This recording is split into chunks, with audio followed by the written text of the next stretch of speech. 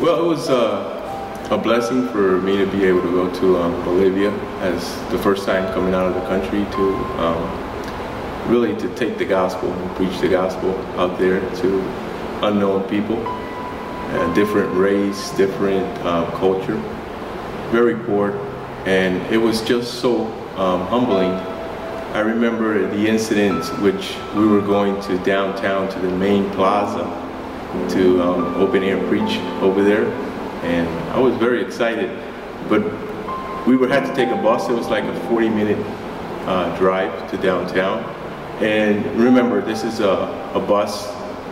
You're going through hills. I mean, it was kind of interesting, scary, going through cliff. There was no barriers in the side of the road, and there was a lot of people coming inside the bus. They were picking up people that were heading that direction, and it was not a very large bus, but it was packed. They packed people inside those buses like sardines.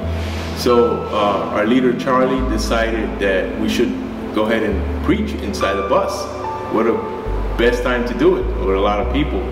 And so he started for like maybe 20-25 minutes, and people were very listening to what was said. And then after he got done, I had the opportunity to start preaching in the bus. And it's kind of interesting how these people, so simple and poor, but really with a heart to listen. And when they feel that they are being pierced by the Word of God, the expression that they do is that they bow their heads and they don't want to even look at you.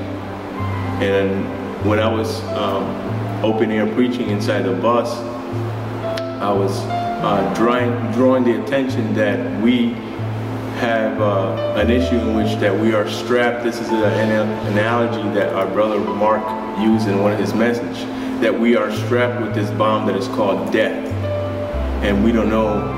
And this bomb that we're strapped, everybody is strapped with it. It doesn't respect the young, the child. And my emphasis was like, if you die today, will you, God is going to allow you into heaven? So I really started to preach the coming of Christ, and not only the coming of Christ that is so imminent that we don't know when we're going to die. So what are you going to do in the day? Because the Bible says very clear that it's appointed to man to die another judgment. So what are you going to do in that day of judgment when you're going to stand before God? Your eyes will close when you die, and you open your eyes before the throne of God, and what you're going to do and say. So it was very